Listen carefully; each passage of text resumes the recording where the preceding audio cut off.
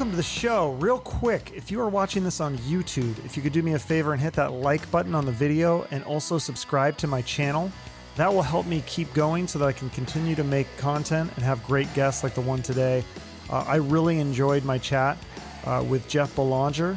He is a paranormal investigator and researcher for the show Ghost Adventures, but has also written like 18 books, and I read 2 of them, so I'll definitely have to have him back on the show. But he's been featured on some paranormal shows and documentaries, and my favorites were the Shock Doc ones on Discovery Plus. So we're going to talk about all those. His book, The Most Haunted Places, and we'll also talk about some of the most famous paranormal cases ever, including the Devil Made Me Do It case, the exorcism of Roland Doe, which the movie The Exorcist was based on, the Amityville Horror, the Japan Suicide Forest, the Catacombs in Paris, and so much more. So buckle up, get ready for a fun ride. Make sure to keep the lights on because it's going to get scary. Oh, and if you're watching this on YouTube, I think Jeff's video may freeze a little bit at times, but I don't think it's a ghost. It's probably just a slow internet connection or Zoom is screwing up. So the audio seems to be fine. So either way, you'll enjoy the stories and try not to get too scared. Welcome, Jeff Belanger, to the Chuck Shoot Podcast. How are you doing today? Chuck, I'm sitting on a rainbow. How about you? Sitting on a rainbow. I like that one. That's a new one. I haven't heard that before. I like it.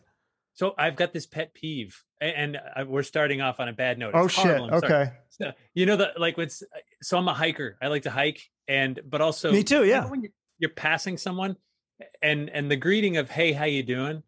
It irks me so much because I'm like, well, stop. Then let me tell you, stranger, how I'm doing. Mom's got the gout, and I've got this rash on my leg that's very itchy. Like, you don't really want to know. I much prefer the greeting, like, "Hey, good day," or like, well, we got an hour, so I actually do want to know. You could tell me anything about the gout. Okay. Okay. I'm honestly doing okay. Today's a good day. That's good. Busy, but a good busy. That's good. Yeah, that's busy's good. So yeah, well, let's just dive right in. I've got 2 of your books here that I got to read. I guess you have like 6. I thought I got them all, but I read this one and this one. Yeah. Oh, cool. Yeah. No, I've got 16 if you're counting. 16? Oh man, I think I saw like 8 on Amazon. So are those all on Amazon? Well, yeah, I think just about all of them are on Amazon. Yeah. we can't tell your whole life story, but just to go into your background a little bit, you believed in ghosts since age 10. And I do. Tell us about growing up next to Ed and Lorraine Warren, the most famous demonologists. They were local celebrities. You got to go inside their museum. Did you get to see the doll and everything? I saw the doll and everything. I know Annabelle personally, up close and personal. So yeah, I grew up in an old New England town, and where I lived, ghost stories were sort of matter of fact. They weren't like, just like, oh yeah, that house is haunted. That one isn't, it's 250 years old. What do you expect? And I grew up in Sandy Hook, Connecticut. And the next town over was Monroe, still is Monroe. And that's where Ed and Lorraine Warren lived. And we would see, we'd see them in the grocery store. And Lorraine went to our church sometimes. And, they were who you went to see in October. If you could get into New York City, you saw the Rockettes at Christmas. And in October, you saw Ed and Lorraine Warren. So from a young age, I was attending their programs. They had a museum at their house. And once I started getting older and I started becoming a writer, they were who you went to for your Halloween feature. So I've kind of known them since I was like 14 and, been to their house, been to the museum, interviewed them, seen their programs and got to meet Annabelle the doll long before she was on the big screen. She was in the basement of their house. And yeah. So did they kind of mentor you, or what do you mean programs? I'm not familiar with the. Yeah. So like lectures, they would go to local libraries and they'd rent out suites at hotels, like conference rooms, and you'd pay $10 to go see them in October. And they would do their programs where like they would show you some of the evidence they've collected. They'd play audio clips, they'd show video, they'd show still photographs and talk about their work. So it's interesting. I tried to watch as much of your stuff as I could too. And I watched the Exorcist one that you're in, the Shock Doc, which I want to talk about more about that. But it was weird. I just had this thought. I went to take a shower and I was thinking when I was a kid at Bible camp, my parents sent me to Bible camp and I had this camp counselor and he had this book on Satanism. And I was like really interested in the book on Satanism. I was like, we took a break and I went over and I was like thumbing through the book and I kind of got in trouble for it. They're like, you need to be reading the Bible, not the Satan book. But what do you think it is about? Why are we so fascinated by evil and all the scary stuff? Like, shouldn't we be trying to avoid that? Are you and I just messed up? What is it that's so fascinating about it? Well, I mean, the devil's a more interesting character, just is. I Yeah. took this Bible as literature course, and the devil. I mean, depending which testament you're reading, right? The Old Testament, Satan is just simply the opposer, the loyal opposition, and he gets a little more horned and evil, in the New Testament and in other books. But I like to look at that kind of stuff through the lens of really all beliefs. And I think like the idea of yin and yang has it so well, right? So Mm-hmm. you've got these two forces that are always in contention with each other. And yet, if you took one of them away, we would have no point of reference. So could one exist without the other? Could you have God without the devil? Could you have good without evil? Could you have evil without good? We need, if we live in a world of free will, then we need to be able to make that choice. And if one of the choices is taken away, you don't have free will, and whatever. We're all good and it doesn't matter what we do, or we're all bad and it doesn't matter what we do. So I feel like the concept it gets to a much deeper conversation, but there is always this allure of evil, right? The Mm-hmm. allure is like, it's the quick path to something, Mm-hmm. but it comes at a price. It comes at a price. It could be your immortal soul. It could be your freedom, right? If you do something bad and you go to jail, you can Yeah. try to steal a bunch of money and get rich that way, which is way easier than like working hard and stuff. But but at the same time, there's a consequence for that. And so within all of us, we always have these two forces kind of always struggling with each other. Yeah, and I actually find the good stuff interesting too. Like, I don't know if you know the band Grand Funk Railroad. Oh yeah, But yes, I had Mark American Farner. band. Yeah, I had Mark Farner, the singer, guitarist, on my show, and he was telling this story.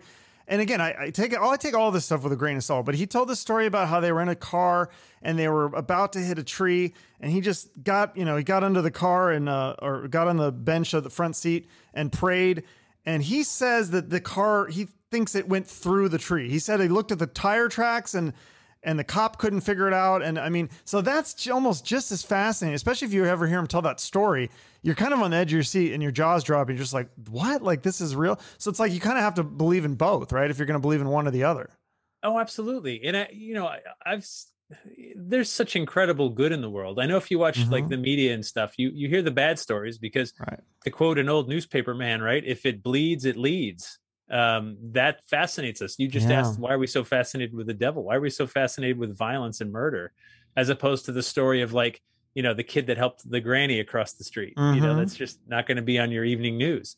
But at the same time, there's such good out there, Mm-hmm. especially when there's disaster, right? So these horrible things happen to Yeah. people, and you hear these like little individual stories of heroism and stuff. And I love that. I love that Mm-hmm. we make those choices too. I mean, I don't know. I know for myself, to quote Abraham Lincoln, he said, "When I do good, I feel good. When I do bad, I feel bad. That's my religion." That makes the most sense to me out of everything. Yeah. No, amen. That's perfect. Well, let's dive into the first book, the Haunted Places, because I read that, and we can't go through everyone. People need to buy the book, but one that I definitely want to highlight is the Catacomb Museum. And that is just such a fascinating place to me. It's these graveyards in France that, I guess, the graveyards got too full, so they just moved these bodies into these underground tunnels, and there's just bones and skulls, and they're stacked in these patterns. And you saw your first ghost there, or something, you think, Yeah. right? Yeah. So the thing was, I had been writing about ghosts and haunted places for years Mm-hmm. before I'd had my own experience. I mean, I grew up and I had friends that said they lived in haunted houses, and I believed them. I mean, I didn't see it for myself, but I didn't think they were lying to me. I had weird feelings and stuff like that, but not like, whoa, I think that's an apparition. And so it was 2003, and I was in Paris, and I had an afternoon to myself, and I knew I wanted to go down into the catacombs. And so Paris is this amazing place. It goes back like 2,000 years to when it was a Roman outpost. That was the earliest roots of Paris. And then it grew, as towns will do. And when it grew into a city, when you build a city, you put the cemetery on the outskirts, which they did. Sure. But over time, like it just kept sprawling, and the Mm-hmm. outskirts weren't the outskirts anymore, and the cemeteries became encircled, and over time they filled up. You can only put so many bodies in there. So it's like the mid 1700s into the 1800s, and they have two big problems. One, the cemeteries are full, but two, they've built so many of these buildings with limestone, and to get to the limestone, they are tunneling underneath Paris, like 300 kilometers, and the buildings are getting closer together and taller and heavier, and the ground underneath is hollow. So some of these buildings are collapsing because the ground is Swiss cheese.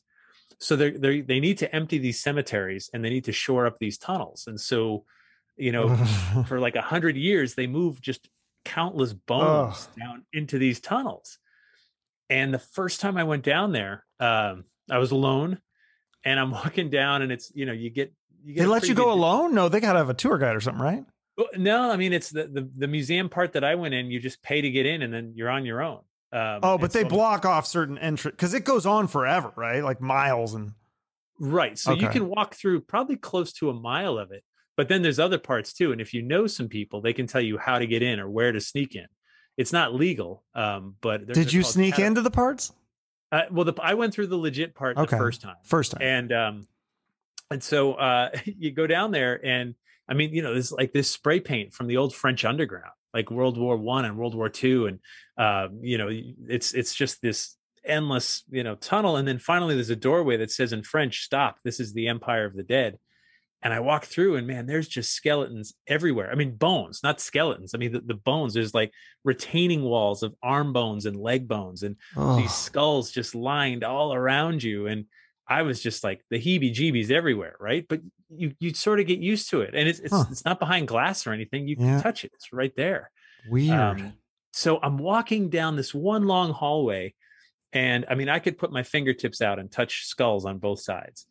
And I see this shadow the size of a man just go from the right side to the left and back. And I just froze. And I went, okay, wait a minute. I mean, maybe there's a little side tunnel and someone's down here with me and I didn't see. And then I look, and no, there's no side tunnel. It's a straightaway all the way. And then, you look at the lighting. I'm doing everything I can to try to figure it out or explain it. Yeah. And I couldn't. And at that point, I mean, I'd interviewed hundreds of people about their ghost experiences. And I was just like, this must be what they were talking about. I mean, I'm not psychic or sensitive. I can't tell the future. I can't talk to your dead grandmother, but something was there in front of me, and it took days, weeks, months to fully sink in. Wow. That's pretty profound. I think you had another one too that we'll get to, but that whole place just sounds so fascinating. Even if you hadn't seen anything, just seeing the real history there is amazing enough, I feel like. So the other thing too is, my last name, Belanger. When I'm in France, I pronounce it Belanger because it's as common a name as like Baker is in the U.S. Oh, interesting. So you would never, although I mean, my family's been here so long, it's Belanger, right? I mean, like my great grandparents were born in Massachusetts. You know what I mean? Like we're not that new here. But that's a super common name, and they look in Canada too. They look at it and they just go, "Oh, Belanger." And I was like, man, my DNA is in some of these bones somewhere, right? I mean, it's got to be, right? That's crazy. I mean, the French heritage has got to be running through someone here. And I have no idea what I saw, if that played a role or not. I have no clue. Is it true there's people that snuck into these illegal parts and went exploring and got lost and never found again? I could see that being possible, especially if there's, say, drugs involved, which, could very well be. It's, the part where you go in the museum, you're not going to get lost. There's people that will walk around and make sure you're okay. And it's not that much of there's not that much of a tunnel system right there, but it's just literally millions of bones. But the other parts underneath the city, like if you know your way in, and there's bones in other parts of the city too, by the way, it's not just right there. But those aren't kept up very neatly, and the only way to see those is illegally. So I spoke to they call themselves cataphiles, people that just love the catacombs. And she was telling me how, they've all heard the stories about people getting lost down there. And I guess you could, if you didn't know what you're doing, and especially if you were altered in some way, like drunk or on drugs. But in general, no, people don't get lost down there forever unless they're murdered or something. It's scary to think of, though. Like if you did that's like the scariest place to get lost. And then I guess you'd just eventually die of starvation or something. I mean, I What a gotta horrible way to believe it. go. I mean, I don't. I have a pretty good sense of direction. I always Oh, have. I don't. Mine's terrible. So it seems to me, I'd be like, okay, circle. Just Yeah. pick a direction and go. You're gonna hit something, Yeah. right? Yeah. I mean, You you're hope. underneath like a major world city. Like just go until you find some light or hear sound or something. Right. Yeah. No, I would definitely want a tour. Also, another one that was in your book was the Big Nose Kate's Saloon in Tombstone, and I'm in Phoenix right now, so we've actually been to Tombstone.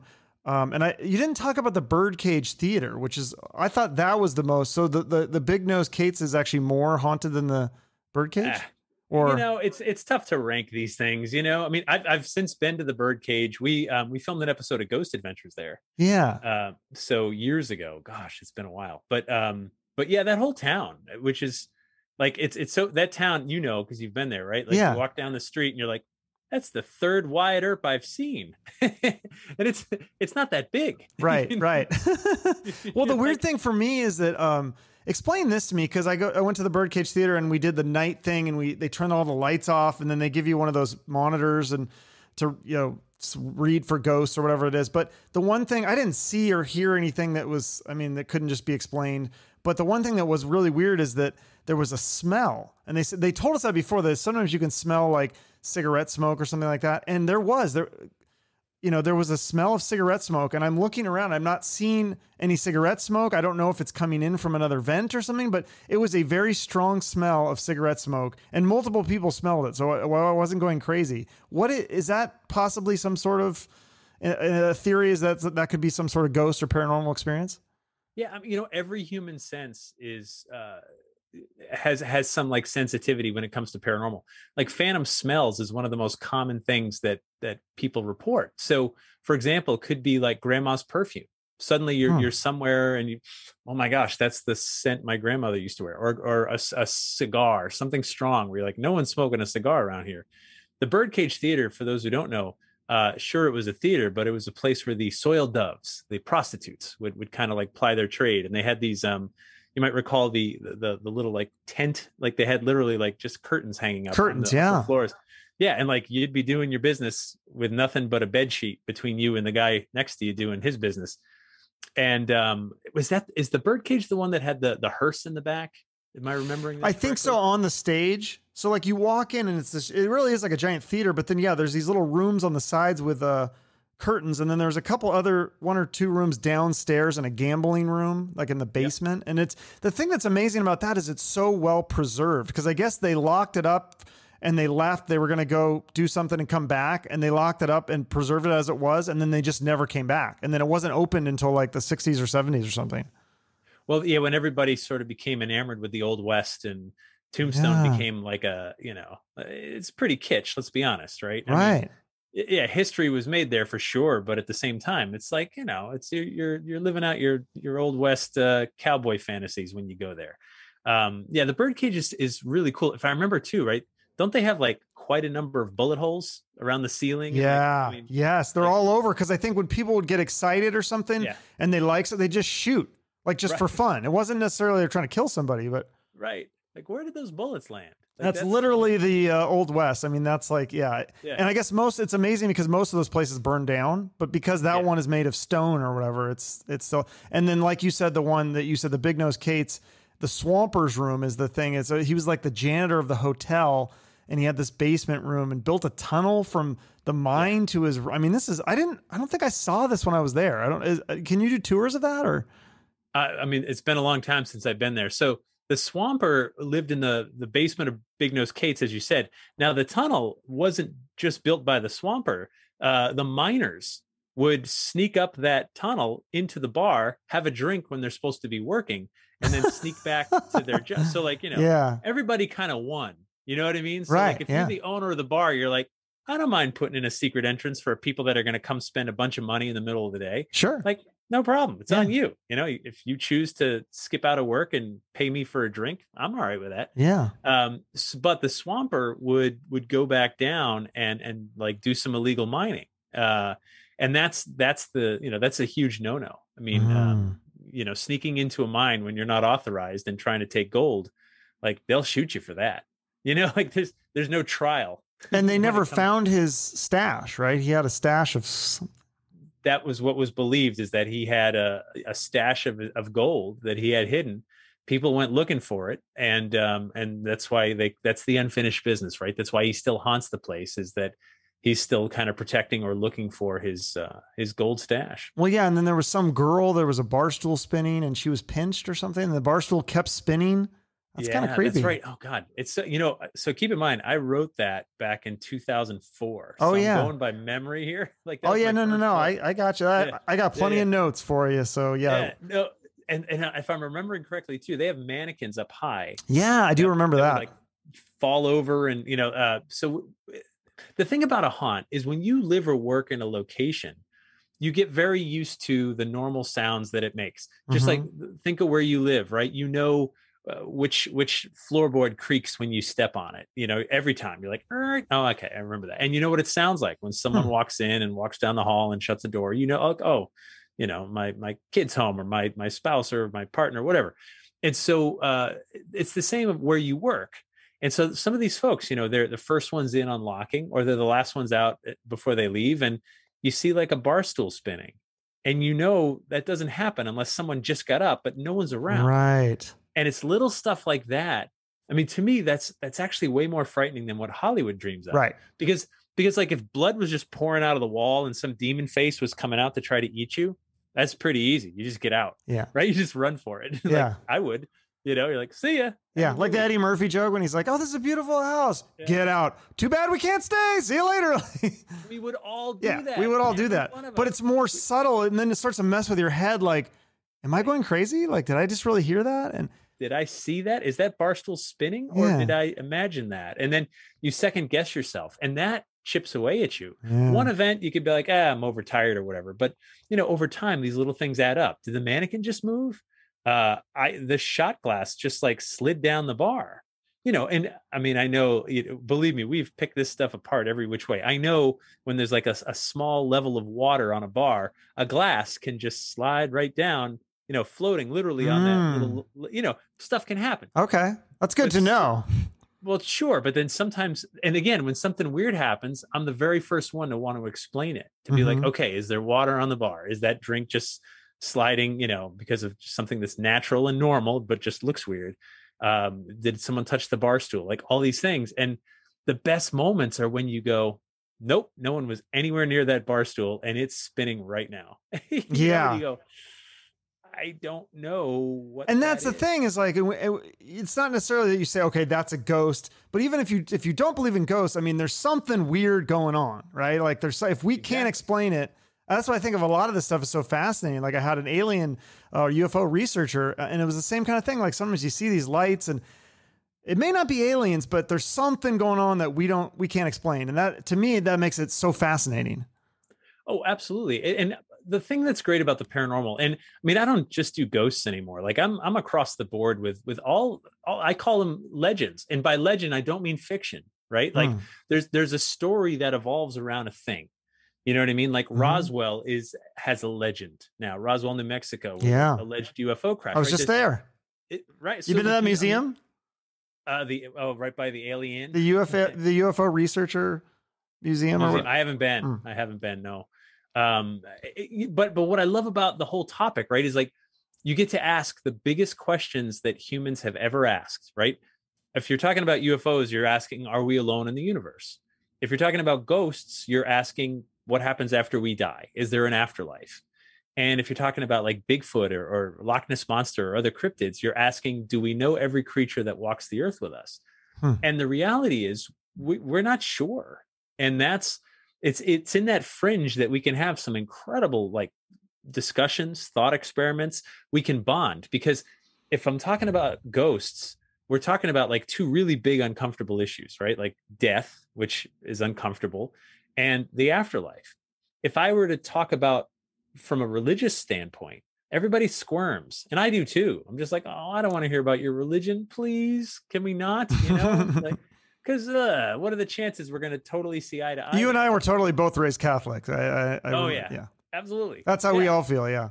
Yeah, we're like, oh, it's church is like punishment. It's like I think that's how I was raised as a kid. It was like, oh God, here we go. Like, yeah, don't lay it on me, but if I said, hey, can I tell you about this like crazy haunted house in this town? You'd be like, oh, cool. And if you don't believe in the afterlife, if you're an atheist, whatever, fine. Take it as just a story. There's still meaning and value in it. There's still this connection to the past, because the simplest definition of a ghost is that it's the past coming to the present. That's it. That's the simplest definition that I've seen. It's the past coming to the present, whether that's literal, like literally like a discarnate soul, like still hanging around for some reason, or figurative, where we're just sort of remembering and recalling, past events and bringing them to the present. I don't know. And maybe in some cases, I can tell you it doesn't matter. Yeah, it's interesting either way. Another place I want to ask you about in the book, because I'm from Washington and I've never heard of this one, Thornwood Castle. Do you remember this? Yeah. I think it's in Lakewood. I think it might be a bed and breakfast now. You talked about a hidden room and tunnels in the basement. And it was interesting too, because it said something about an unexplainable yet revitalizing energy. Like this was almost like a positive thing that people were feeling. Yeah. So Thornwood Castle was brought over brick by brick from England. And so that was an expensive endeavor. Yeah. Right. And so in this case, you've got like not only the history of this building, but the history of the building when it stood, thousands of miles away and had to be sailed. This is before the days of the Panama Canal. So it had to go all the way down around the Horn. Right. Wasn't it some rich guy that wanted to make this or something? His dream home or something? Well, yes. When one brings a castle brick by brick over from England, one is rich. Yeah. Right. Like, true. Yeah. Yeah. I don't know any middle class. It wasn't for like, but I mean, it wasn't like a government project or something, a corporation. No. Yeah. This was a wealthy eccentric saying, I know what I want. I want what's over there, over here. And the other part of it. So layers happen with buildings like this. I forget which Stephen King story was made into a movie there, but it became a film set. And once that happens, like there's another layer of legend, right? The location becomes a celebrity. And so there's question about like whether there's something attached to the old building that came with it, or whether there's new stuff that happens there as well. The revitalizing thing, one of the things that happens is that people that own these haunted locations, especially when they become hotels or bed and breakfasts, their biggest fear is losing revenue. And so you'd think it would bring in some people too, though, because people want to get haunted or whatever, like freaks like us. It totally does bring in revenue, and they got to walk the fine line of someone walking in going, this place is haunted. I don't want to stay here. I want my money back. And freaks like us going, I'll stay for the week. Put me in the most haunted room. Put me in the most haunted place. I want to see it. Yeah. I called months ahead of time to make sure you saved me the most haunted room. And so, they got to walk that line. And so the whole revitalizing energy, sometimes to me, that's almost like revisionist, where you're just, it's just people trying to like please all parties. And I mean, a haunt, the funny thing about a haunt is that, it's not up to me what's haunted, right? It's a collective decision. Someone has an experience. Maybe they post it on the internet. Maybe they put it in TripAdvisor. I stayed in room blah, blah, blah. And this happened. So weird. I heard the place was haunted and I saw it for myself. Or the inverse of that. I went there because it's haunted. I didn't see squat. Nothing happened. Nothing weird. No weird feelings. It's bull. The place isn't haunted at all. End of story, which, doesn't end the story at all, but it's their opinion. But I love that they went there looking for it. Totally. Yeah, no, I stayed at the one, I don't know if you're familiar with Jerome, another Arizona town. There's a mental hospital, or used to be mental hospital. Now it's a hotel. We stayed there. And definitely, I didn't sleep well. It was like a lot of creaky noises and stuff. I don't know if they necessarily heard or saw ghosts, but it definitely is on your mind. And I was like, oh, this is actually not as fun as I thought. Cause you don't sleep. You're like thinking about it. You're like, you're worried. It's kind of creepy. Did you eat at the Haunted Hamburger? Oh yeah, many times. I love that place. Great view, great view. What about, we got to talk about this one, the Suicide Forest in Japan. Even regardless of paranormal, this is just a very fascinating thing that people go in here to kill themselves. And they actually have signs like, don't do it. And there's just there's dead bodies off the paths, but they warn you not to go off the hiking paths, and they actually monitor it with police video or something. Yeah, so the Suicide Forest, that legend only goes back a few decades. I think it was the 60s. There was a novel written, a hack pulp novel, just total ripoff of Romeo and Juliet, star-crossed lovers. The story's been told and retold. and they decide to take their own lives in the suicide forest, which sits below the iconic Mount Fuji. Like, it's a very picturesque place, and they decide to do it there. And someone read that book and said, and they were suicidal, and they said, I'm going to go there to do this. And then they did it. And then another person did it. And there's a concept called the spirit of place. And I don't care what you believe in or don't believe in, that is the number one place in the world to take your own life. More than the Golden Gate Bridge, right? Number two is the Golden Gate Bridge. Number two is the Golden Gate Bridge. And the reason that is for the same exact reason for the suicide forest. Someone went there and did it. And then someone else did it. And suddenly it became like this sort of romantic idea that this is a place to go if you're feeling suicidal. And, the crazy thing, especially like Golden Gate Bridge, right? Some people jump and they don't die. It just hurts a lot. And you break a bunch of bones and you get fished out. Mm-hmm. But yet, I mean, that became a popular place. There's like this air of disaster over it. There's a spirit of place because so many people have gone there to take their lives. Same with the suicide forest. I got to interview a guy, is an American, but actually he owns like some like little cafe right near it. And he had said, he's like, you can see the look on people's faces when he's like, some of them are walking in there with no intent of walking out. It's a look. You just know sad. It. And it is sad and it's horrible. And the crazy thing about suicide is that it is contagious. It is a contagious illness, especially among peer groups. Like if you, if you've ever gone to like high school or college and like one person committed suicide, you got to watch the close friend group, right? Because sometimes someone else might. Families, even worse. A brother commits suicide, then another brother might. Yeah, they see how much attention that person is getting, and they want that sometimes.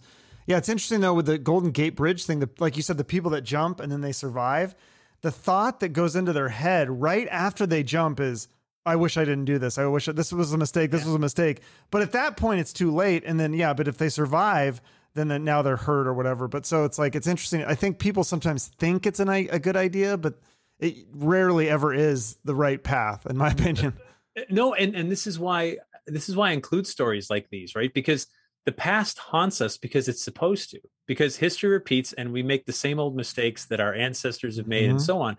So if we can read these stories and be like, oh man, it doesn't sound so romantic. It doesn't sound so glamorous to have my rotting corpse discovered a couple of weeks later. For what, And so I think with a lot of these places, the reason a place is haunted is because we, the living, keep that story around. We keep talking about it. We keep talking about that unsolved murder because it just eats away at us. Even if it was 100 years ago, we talk about, the horrible, dark thing that happened inside someone's home. Or sometimes haunts are actually sort of friendly. Like the person was happiest at this location and they're going to just keep sticking around there. We can sort of relate to that. Like I would love to go to my happy place for all eternity when this is over. Right. Yeah. No. And it's interesting too, on that suicide forest, you said in the book, they have signs about counseling, but also signs about credit counseling. Because like a lot of it is like financially motivated, like they're bankrupt or whatever. So it's like, hey, we can help you get out of debt. Like, don't kill yourself. Like, thought that was like really interesting. Like, did you go to that one? Because did you go to all these locations or only some of them? I've been to most of them. Okay. But I didn't get to go to Japan yet. Sadly, no. Okay. You should hike that mountain too, Mount Fuji. That's a 2-day hike. I would, really? I would totally want to do that. It's on my list. That's very cool. Let's see. God, there's so many good ones in here. The Spaghetti Warehouse. I guess I looked this up because I was actually just near Houston, but I guess this location is closed. But this one's weird because somebody was walking upstairs and there was a bunch of chairs stacked. This is like reminds me of the movie Poltergeist, where the chairs get stacked. Right. I remember talking to that person. Yes. So Spaghetti Warehouse is a chain. I don't even know if they're still around. I mean, that restaurant, as you said, was closed, but it's the building, right? It's not the chain. Sure. That was the business that was in there. So one of the employees I talked to said they came upstairs and there's like these wooden chairs and someone, you can stack one on the other by giving it like a little quarter twist, right? If you follow me. And then you can put another one on top of that by doing a quarter twist. And so on and so on. And someone had stacked chairs like way, way up. And it's one of those things, especially, when you're the last person to lock up after like an event or whatever, and you're the first one in the next morning or afternoon, and you go upstairs and you see that, it's just one of the, and you know, keep in mind the place has a haunted reputation, and maybe you've had other experiences. This is one of those things where you're just like, whoa, you know, there's something to this, you know, there's absolutely something going on here. And it's just an attention getting mind bender. Can't explain it. Don't know why or to what end, but that's what that person reported. That's a crazy one. And then the last location in this book I want to talk about is the Waverly Hills Sanatorium in Louisville, Kentucky. I guess a lot of people had died of tuberculosis there, but this is another one where you had an experience. So tell us about the experience you had there.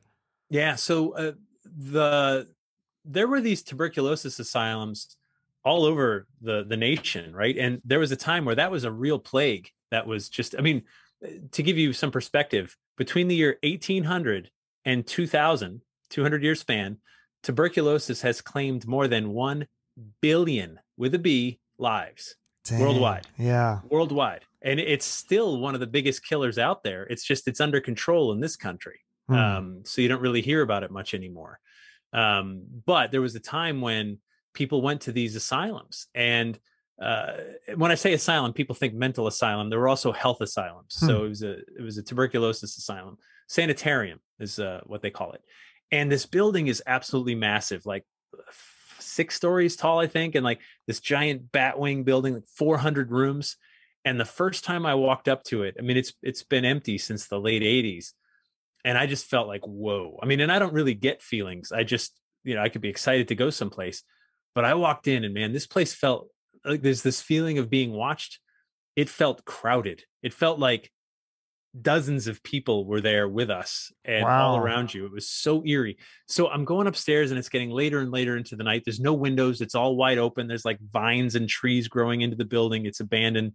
And all these rooms, what they could do for you is they would literally like just open the doors and roll your bed out to give you fresh air. Like that was the treatment back in the 30s and 40s, you know, I mean, and there was some minor surgeries they could do, but tuberculosis would eat away at your lungs.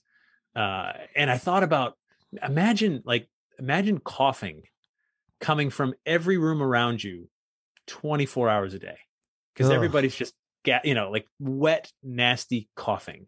Yeah. And it must have just been horrible. And how many people were brought to this facility and they're looking at it and thinking, this is my last address. I'm not leaving here on my own feet. Right. I mean, the point was to try to keep you comfortable. Some people recuperated, but like hundreds and hundreds did not, you know, I mean, that was the last stop and a lot of people died there. And that's, you feel that, right? And I don't think of that as like a psychic sense. I think of it as like basic human empathy. Like if you walked into a hospital, like visiting someone, and you see a family that's weeping because they just lost a loved one, your heart hurts a little, right? You don't even know them, but you're like, you can imagine, and you go, oh, I'm so sorry, right? Like I know what that pain is like. I'm sorry, strangers, that you're going through it. Like you feel that in the room, you feel the sadness, and you feel that in Waverly. And so it was like 1 a.m, and there were 4 of us standing right where the building bends, so you could see way down this hallway, way down that hallway. And we were talking about like nothing, like just nothing in particular. And this man steps out into the hallway, like and we all got quiet at the same time. And I said, did you just see that? I said, you mean the guy that just stepped out like 4 doors down on the left? I was like, uh-huh. And we raced to the door because we're like, who's up here with us? Right? No one's supposed to be here. And we're looking in all the rooms as we get there, and we look, and there's no one there, like nobody.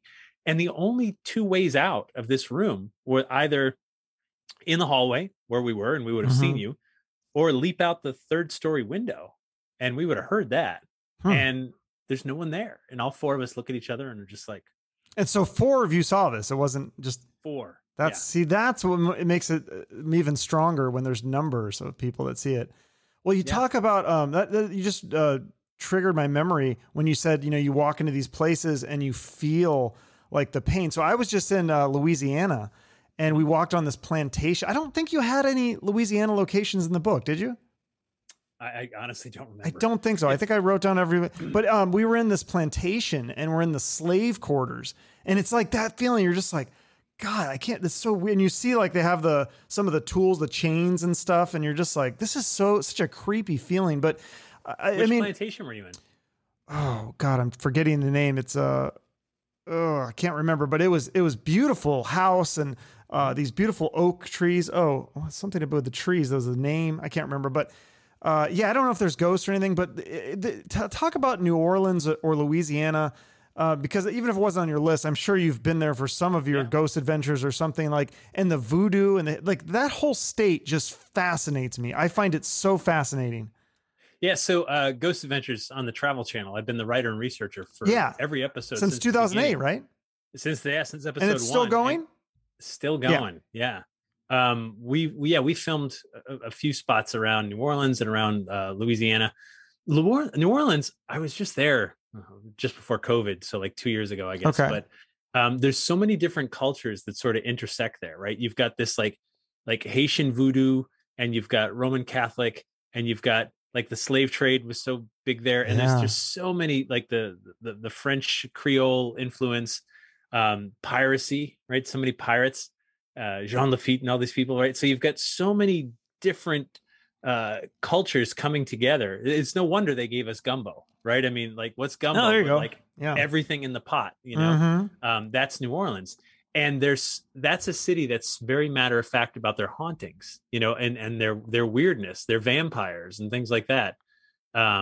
God, I mean, I met people that were literally in a vampire cult, you know, in New Orleans. And so I kind of feel like all that human energy, it leaves a mark. It leaves a mark wherever you go. And some of those buildings just have a story to tell.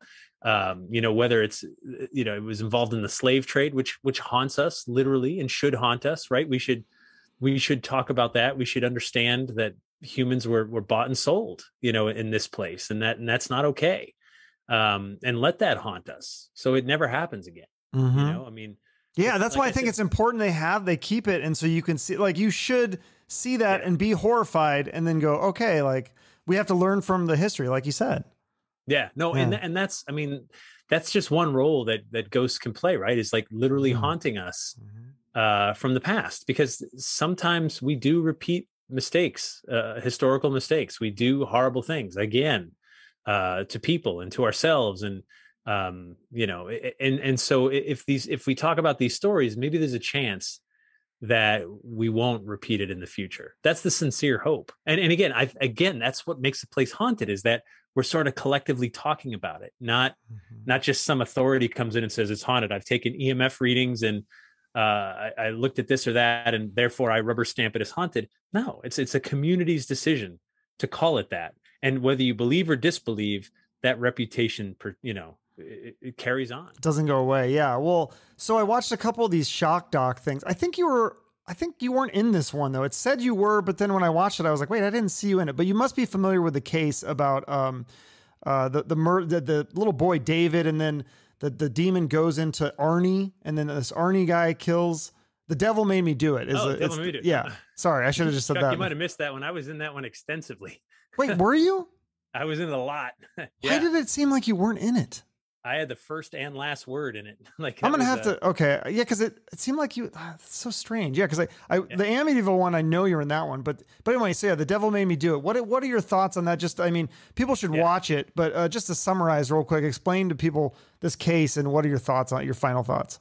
Yeah, so that case was really personal to me because I grew up in Sandy Hook, Connecticut, which is part of Newtown, Connecticut, and Newtown is where that whole thing started. Like, that's where the haunting that led to this whole thing. I mean, the Conjuring 3 movie, by the way, the latest Conjuring movie, is all based on this particular case. Right.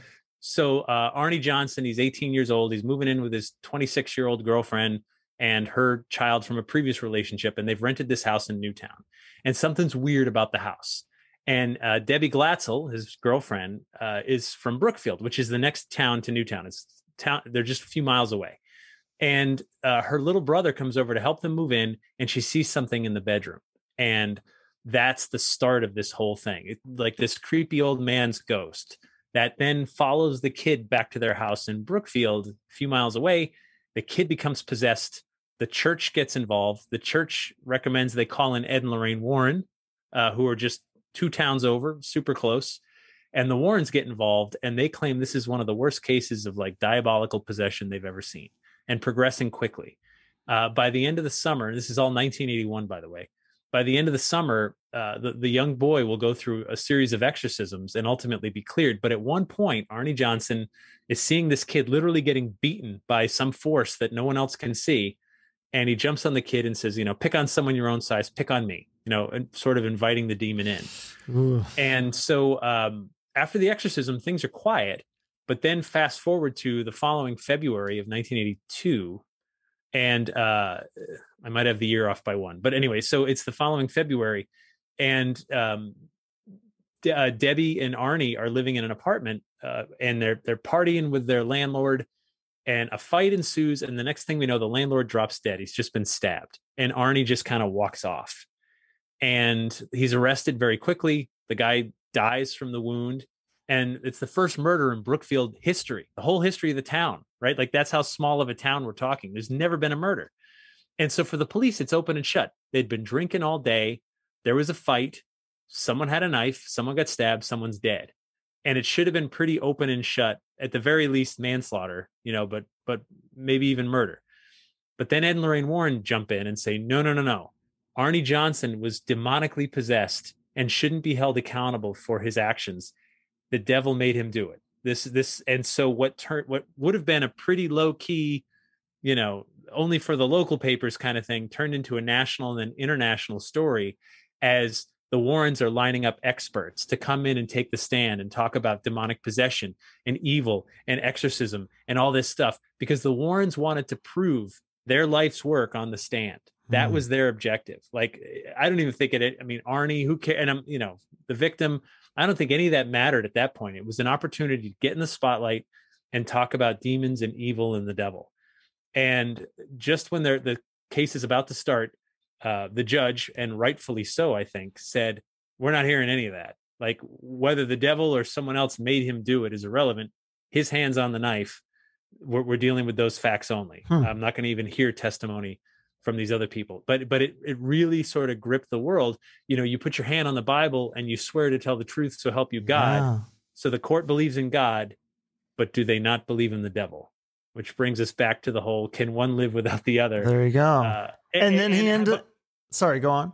But I'm just saying, like, had the judge allowed it, don't you think every person accused of murder that point forward in every state in this country would say, like, hey, the devil made me do it? Right. Yeah, they would use that. That's true. But so then they end up convicting him of only manslaughter, and then he only does 5 years. But wasn't it partly too because it was kind of self-defense? Well, right. So manslaughter is not necessarily the wrong charge when people are drunk and in a fight. Right. Right. Like, punches are getting tossed each way and then someone's dead. So manslaughter is not, I don't think that's inappropriate. And he's a first-time offender, never been arrested for anything. He was sentenced to 10 years, but only served 5. Mm-hmm. Okay. No, you know what? I think it was, which way, are you in the Amityville Horror House shock doc? It was one of them that says you're in it and you're not. Maybe that was the one I watched that you're not in. That was all my George Lutz audio, and I was in it. Oh, okay. I think they had like one little soundbite from. Oh, okay. That's the one I'm thinking, because that's the next one I want to ask you about. Because this one is the one that really shocked me as a kid. I saw the movie and it scared the hell out of me. I was in like 4th grade. And the thing that scares you is it says like, this is based on a true story. And so you think like this shit is, when you're in 4th grade, you think this is like, there's blood could come out of the walls and all this. So obviously, I become older, wiser, whatever. And, you learn that some of this stuff was exaggerated. However, you talk to George Lutz and he says that a lot of the basic things that happened did truly happen. Yeah. George, again, the stuff he talked about, I think is more frightening than a movie per se. And this was the last interview. George Lutz is the guy that, like, it's his story that all the movies and books have been made from, and everything. Right. And so this was the last interview he ever gave, because after that, the 3rd movie had come out. He got involved in his 13th lawsuit and then he died. But so some of one of the things he talked about that was scary to me was, now keep in mind, set this up. 6 people were murdered in that house. That's not a legend or lore. Like, that happened. Yeah. Right. And they were murdered by their brother/son. So Ronald Butch DeFeo Jr. went into that house with a rifle, shot his 2 parents dead in their beds, then shot his 2 brothers dead in their beds and his 2 sisters dead in their beds. That happened. Yeah. And the creepy thing to me that I don't think I knew this before until I saw that documentary was that they kept the beds. What the hell are they? I can't imagine. They left the same. I think they took the mattresses out, but they kept the same bed frames. That is bizarre to me. Yeah, it's the whole thing's bizarre. And so, look, I'm a guy that's way into this stuff. And if you said, "Hey, Jeff, I'll give you the Amityville house. I own it. You can live there rent free," I don't wanna. Like, right? That's just creepy to me. I don't want to live where 6 people were executed. No. But the Lutz's got a deal. You know, that house sat empty for like a year. The price keeps coming down, as one would expect, and they bought it. And they said, and to quote George, you know, houses don't have memories. I disagree, and actually, he would probably disagree with himself at this point. But that was their thought when they moved in. And he talked about, like, early on, he's laying in bed at night, and he said, "I heard what sounded like a marching band tuning up downstairs." And he said, you know, I mean, like, just, you know, blowing notes and like sort of warming up. And you get up, you're like, what's going on? Is a radio on, or is something, and so he starts walking down the stairs, and he sees the black lab, their black lab dog, asleep at the bottom of the stairs. And he's like, if there really was a sound that loud, the dog would not be asleep.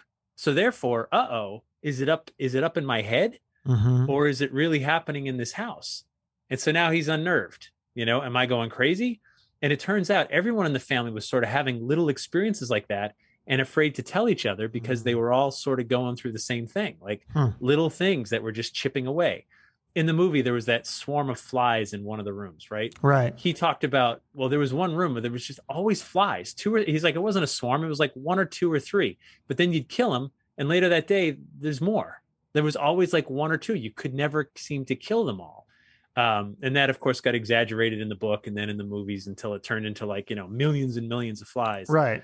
But yeah, so little things would happen. But then, you know, they would hear the kids screaming for help upstairs, and they couldn't get through the door to help them. And then they could, and it would stop, and the beds are shaking and things like that. They were only in the house 4 weeks. And George was talking to a priest friend who said, "Is there somewhere you can go to just get a good night's sleep somewhere else?" He said, "Yeah, Kathy, his wife, her mother doesn't live too far away." He's like, "Why don't you go there and just get some rest?" And they did. And then never went back, according to George, never went back to that house, moved to San Diego and started a new life, sold the rights to their story, which was made into a book by Jay Anson, which was then made into those movies, you know, 1 and then 2 and then 3. And here we are still talking about the Amityville house. And then but the people that have lived there since, nobody has come forward and said that they've heard anything or saw anything. Yeah, so that's kind right. And not only that, the house, it was for sale, I want to say like last year or something. I think it was like $900,000 or maybe it was like $1 million, more than I have anyway. And again, I don't want it. Right. Yeah. It's creepy. If it was $20, I'm not sure. I'd probably buy it for 20, but you could sell it. Yeah.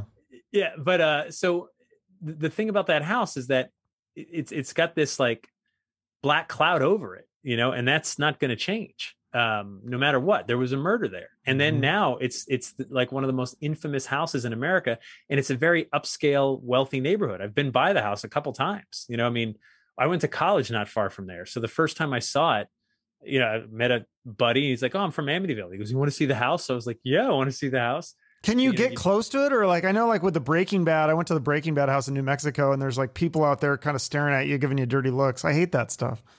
So yeah, you'll get dirty looks. You'll get people yelling at you. But I mean, the house like is I don't know, 30 feet from the sidewalk. You could hit it with a spitball. Like, I mean, but you're free to drive down that street. You're free to walk down that sidewalk. But you're not supposed to trespass. And the thing is, they're smart enough not to put a bunch of signs or fences around it, because that would be like, you know, flashing neon. This is the Amityville. Right. Those they changed the windows. Yeah, they're gone. The windows are gone, and the street's been renumbered. So it was 112 Ocean Avenue was the house, and if you drive down the street, it's not 112 anymore. Okay, but I mean, it's not really hard to find. If you do, you know, we can figure it out. Seconds of research. Yeah, so we got to talk about this before you go, because this is the most famous scary thing, is The Exorcist, which is based on the exorcism of Roland Doe.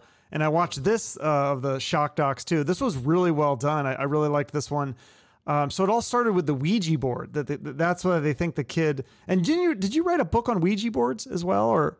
Yeah, so I wrote a book on spirit communication, and I had a whole chapter on Ouija boards. A whole chapter. And yeah, it was like the history of Ouija boards, you know, and what people have done with them. It's an incredible piece of Americana.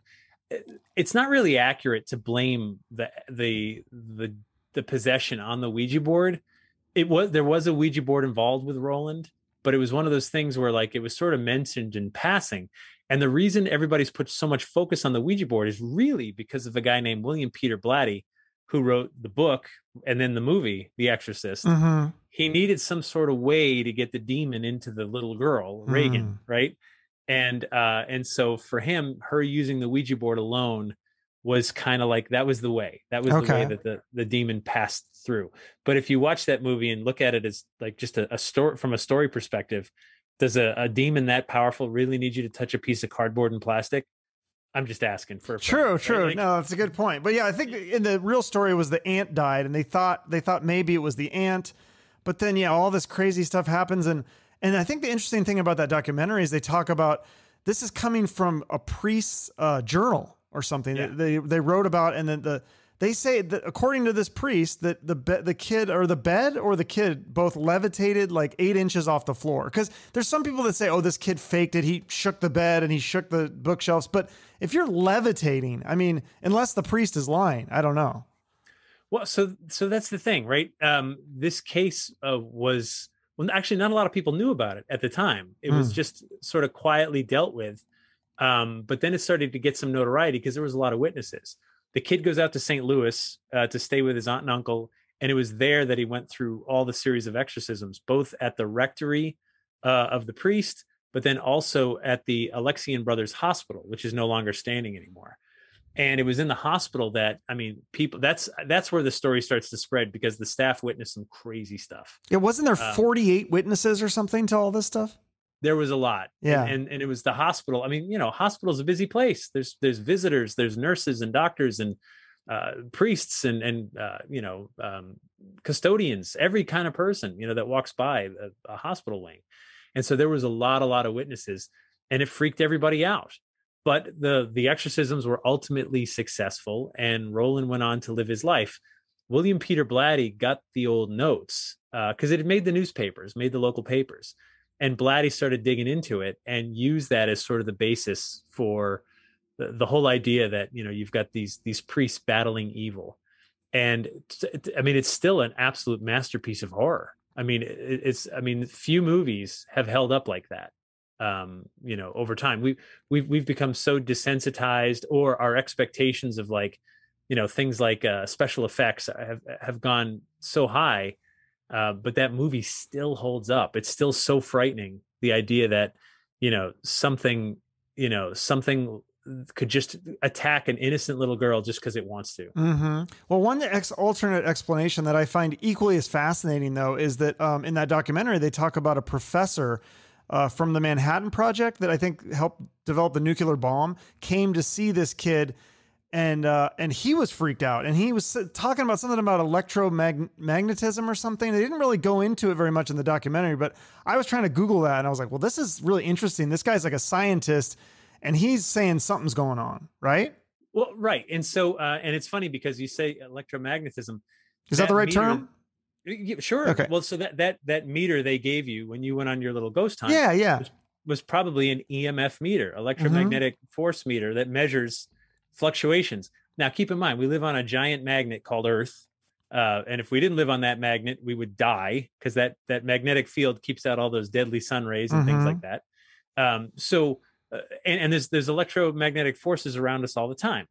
However, sometimes really weird stuff happens with these meters where you measure these spikes, and some people are highly sensitive to it. So there's folks that like can't walk under high tension power lines. They'll get headaches, and some people could even go so far as hallucinating. So it's very natural to want to look for a cause when you see something that just doesn't compute, you know. But if the kid was that sensitive to electromagnetism, like, I don't know, he was in Baltimore, he was in St. Louis, wouldn't he be somewhere where he'd be fine? Well, yeah. And then the weird thing too is that like the real story, again, this is stuff I never heard of. Did he go to Gonzaga Prep? Because that's in Spokane, Washington, where a lot of my family's from. And then he becomes a rocket scientist, and he works for NASA, and he has all these patents and stuff. He's a real person. And you actually tried to track him down and send him a letter, but I did track him down. I did send him a letter. So you have found his address, but you didn't go knock on the door. You sent him a letter. No, he doesn't live that close to me, but Okay. I'm not that guy. Like I'm just, because here's the thing. That's good though. No, because I can't force you to share a story with me. Right. If you're not a willing participant in this, it does me no good. Right. It makes it more fascinating though, that he doesn't want to tell, like, why is he there? And then the church is hiding it too. The church tried to hide it. That's what's so weird about this thing too. And I don't know. Well, the church has a funny relationship with exorcism, you know? I remember I did a story. I worked on a story on this, and I talked to a priest from the church I grew up in, the Catholic priest. So since like the 1970s, they don't teach priests how to do exorcisms anymore. It used to be standard. Everybody learned, you know, exorcism, baptism, like all the various rites, and they don't teach it anymore because the Catholic Church views baptism as an exorcism. So when you're baptized, whatever's there is out. Very peaceful one, very, you know, light candles and take pictures. But when someone believes they need an exorcism, it's actually this whole rigmarole. You report it to your priest, who reports it to the diocese, who launches an investigation, who reports it to the archdiocese, who eventually sends it up to Rome, who then flies in some exorcist who knows how to do this. It's a very big thing, and it's kept very secret. They don't like to talk about it. But see, why do you think it's secret? Because I feel like if it was real, then isn't that proof that again, we go back to our original conversation. If there's proof of that this is real, then isn't there proof of the good things too? Like that would kind of prove that maybe their religion is legit. So it would put butts in seats, don't you think? Well, yeah, but get people to go to church for sure. Yeah. I hear you. And yet, if I truly thought, like, say someone close to me in my family needed an exorcism, I would not want them on, like, say, daytime talk shows being trotted out by the church. So it's trying to respect the privacy of the victims. And right. Like, do you want to be the guy that had an exorcism and was on all the talk shows when he was like 25 and now can't get a job or anything? Right. You know what I mean? Like, yeah. You don't want to be known as that guy. Yeah. And so I think that's probably with Roland Doe. And by the way, Roland Doe being like the anonymous last name, his last name was not Doe. And so, so there was always this sort of attempt to keep his private life private.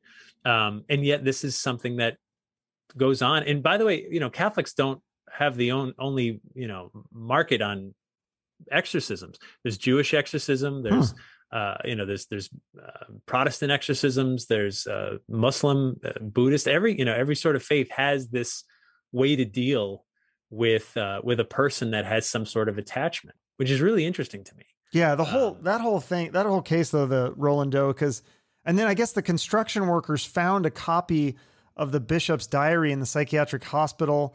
And then the furniture was moved from the hospital to a military base, which is weird. And then they lost it.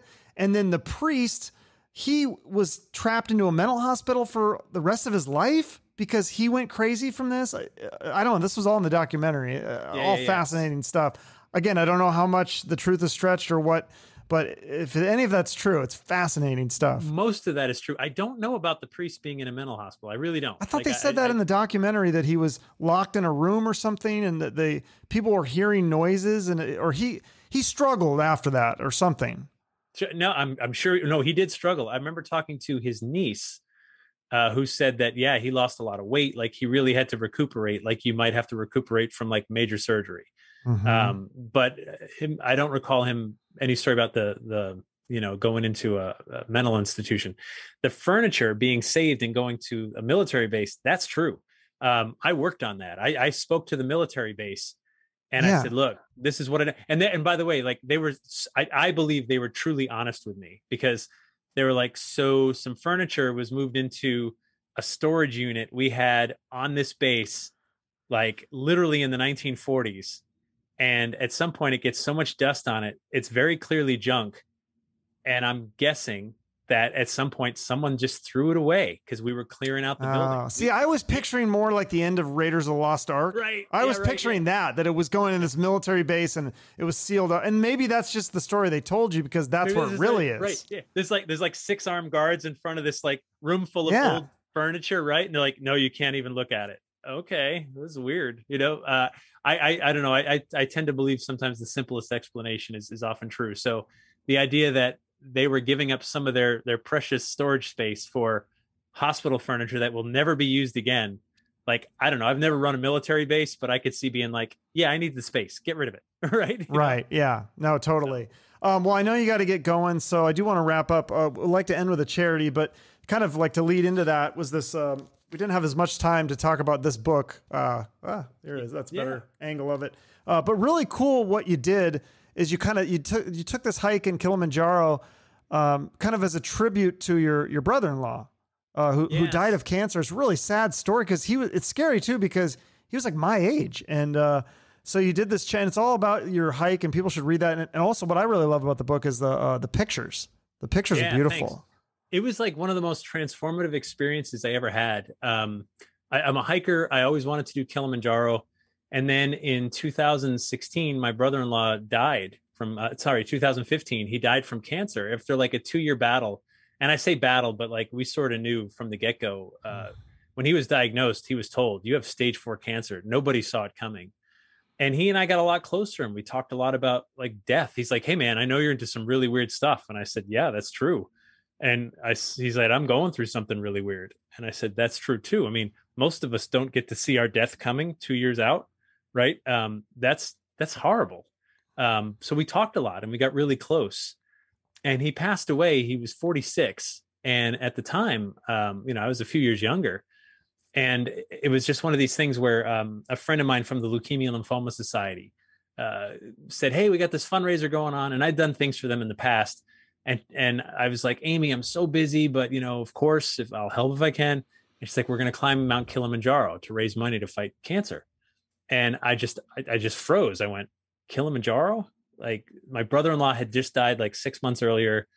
And there was a chance to do this big thing, cross it off my bucket list, raise money for cancer. And I just looked at her and I was like, yeah, I'm in. And we just trained, and I became so singularly focused, like on my fitness and on everything. And it was such a transformative experience. It's 19,341 feet tall, the tallest peak in Africa. It sits just below the equator on the Tanzania and Kenya border. And I got to go there 6 days to get to the top, 2 days to get back down. And just the whole experience was so deeply physical and spiritual, like getting unplugged from the world. No internet, no cell phones, no email. And then getting to the top, hardly able to breathe because there's so little air up there, and seeing this sunrise and just sort of connecting with something so big. And and truly felt like Chris, my brother-in-law, was right there with me when this happened. And I will never forget it. It was just this profound, changing experience that sent me back a slightly different person. And that's, one of the things you said in the, was so interesting to me. I loved this, quote. See, I think I wrote it. I have a bunch of notes on this too, but, it was something about, like, you learn that, there's no point in carrying anything that isn't necessary. And that, like, cause like you learn that with the hike, you're not going to take. So it's like, you kind of have to do that emotionally, kind of a metaphor for life, I guess. I thought that was kind of cool. Absolutely. When you're at some point, I realized in my backpack, and I'd trained and I'd had a lot of recommendations on what to bring. You realize like, okay, there's some food in there. There's some water. There's like my rain shell. There's another layer of clothes, pictures of my family. Like, I have what I need. It's all there in my bag, and then you get to your house and you look around and you're like, I don't really need that. I don't really need that. Like I got this shelf over there. I don't really need the shelf, right? I need food and warmth and clothing and shelter. And it was so amazing just to kind of get stripped down to this like simple life of just walking, surviving, and climbing for the sake of doing it. And it was amazing and so transformative. Raised over $17,000 for the Leukemia Lymphoma Society in the process. People were so generous. And that's been a cause that I've helped with for years. And so, grateful to what they do. And by the way, if anyone else out there, if that calls to you, their team and training program, they do not just Kilimanjaro, but they've got like marathons that they sponsor where you raise money for them and they help you with coaching and things like that. Wow. And it's a great organization. If you want to check it out. I'll put that. Yeah. I'll put that in the notes. Team and training, or would it be the LLS.org? LLS.org is the Leukemia Lymphoma Society. Team in Training is like this subsidiary of LLS that does the adventures that people do to raise money for them. So it's on that website, same website. If people wanted, they could either just donate or they could try to do this other stuff. Absolutely. I mean, you know, if like the idea of doing a marathon calls to you, then what a great doing it for. And I'll say this too, doing something that big for a cause helped a lot. Like if I just went there with my own money, that's one thing, but like knowing that literally like over 300 people donated because they believed in me doing this, like that's 300 people that pushed me up that mountain. I mean, I truly mean it. Like I printed out the list of everyone who donated from like $5 to 500. And I would look at that list in my tent at night and just be like, I don't want to let you down. I don't want to let you down. I don't want to let you down. You know, I don't want to come home and say I didn't make it. And, it was so motivating. That's really cool. Yeah, it was scary. That one part, like you slipped or whatever. And I was like, oh, that's so creepy to think if you slip and fall, like, I mean, but luckily you weren't alone. So they would have brought up a stretcher or something, but yeah, good thing you kept going. So very cool. And then people can go, should they go on your website? Is that the best way to find you, or social media? My website. Okay. Sure. Yeah. I'm on social media, you know, Exploring Legends on Instagram and Facebook. And then my website's my name, jeffbelanger.com. Okay. Yeah. And I have some more books to read of yours, apparently. And I try to watch some more of those Ghost Hunters and all the different things that you're in, the New England legends, all sorts of stuff. So people can go down the rabbit hole. It's a lot of fun for me anyway. And you'll have to come back. Yeah, man. Sounds good. Okay. Thanks so much, Jeff. I appreciate it. I'll let you get going then. All right. Thanks, Jeff. All right. Bye-bye. Well, there you go. Here are the stories from one of the experts in the field. Thank you to Jeff Belanger. Check out his books. I read 2 of them. One is The Most Haunted Places. Here it is right here. And the other one is The Call of Kilimanjaro right here. So you can read all about his hike. And there's a bunch more books that he's written. And of course, he has a bunch of TV shows that he's appeared on. And like I said, you can go down the rabbit hole and it's pretty fun. So if you want to go even deeper into a more complex way to look at this stuff and the science behind death and afterlife, check out the interview I did with my dad, Roger Shute, and his book, Ultimate Reality. Here it is here. I think that's taken things to the next level. And as always, make sure to hit that like button on the video if you're watching on YouTube, and subscribe button. That'll help me out a lot.